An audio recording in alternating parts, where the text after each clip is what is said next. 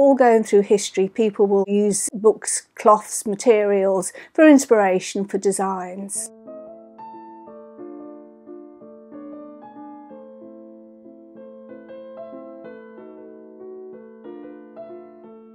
As you can see, there's a lovely collection of old books all around me, and these would have been collected by the manufacturers years ago. Some of the books date back to 1800, and they would have been used for the inspiration of design. My name is Yvonne Smith, and I am Brinton's design archivist. This room actually being set up as it is now was so as they could bring clients into the room if they were working on projects and they hadn't really got a lot of idea of which way they wanted to go. They could bring them in and they could show them different things, you know, just to see what took their interest.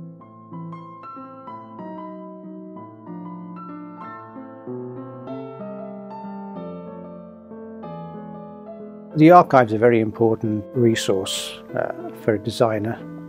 We're very fortunate working in Kidderminster that we've got it right next to us, and we use it on a regular basis. If a customer says they want a certain style of design, for instance, they want to see a cantha scroll, something a little bit different, we're able to go straight to the sort of point of source where we want to get a design inspiration from and try and develop a design straight away. The wonderful thing about the Brintons archive is that we've got original design papers that were hand painted from the very start of the carpet manufacturing in the town, and in fact this is my oldest dated design paper. I'm not saying it's my oldest, but it's the oldest dated design paper, and this says that it's March 1798. Another interesting paper that we have in our archive is the original design paper that was chosen by Prince Albert for Osborne House. It's very nice because actually we do have the signature on the back.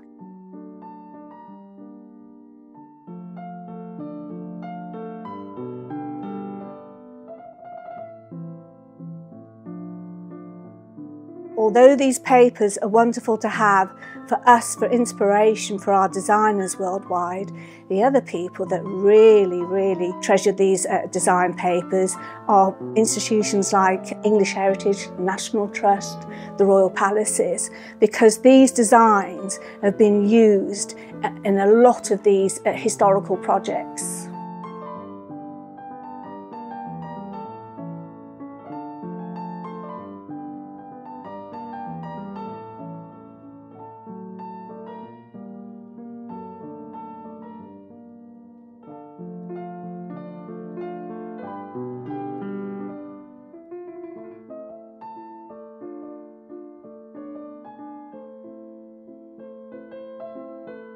The HD weave is obviously a process and a loom that Brintons have developed to enable us to get a lot more colours into a design. So we've got a maximum of 32 colours that we can use.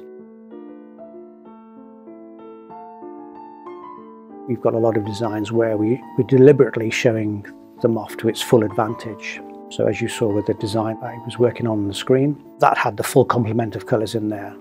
And in certain areas you could probably say, okay, yeah, it's probably too dense and too texturised, but it's there to serve a purpose.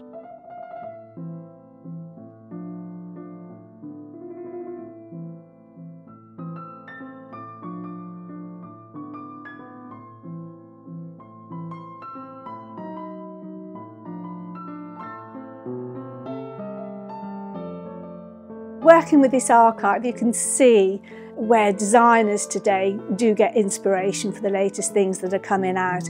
And we do find that a lot of carpet designs actually are linked with the fashion walk. Not long ago you had all the suits, the chevrons and the tweeds, and that definitely followed through into carpets. Also the big damasks. Damasks are one of the oldest designs that you could ever find. So really, to be honest, when you're doing this job, there's not much that I see that I think is new. Yes, a new slant on it, but not new. If I was to sum up design in one word, it would be history.